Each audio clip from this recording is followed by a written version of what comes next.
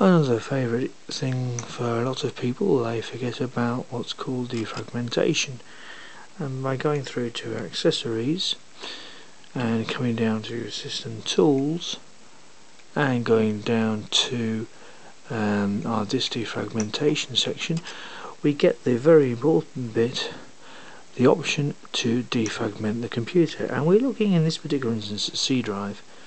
By doing that, we can then analyze it, and you will see that the two sections come up very quickly, and you can see that this particular system will need to be defragmented. You should defragment this volume, it informs us, and by clicking on the defragmentation, this process would already start. It will analyze the hard drive and will then start the process off.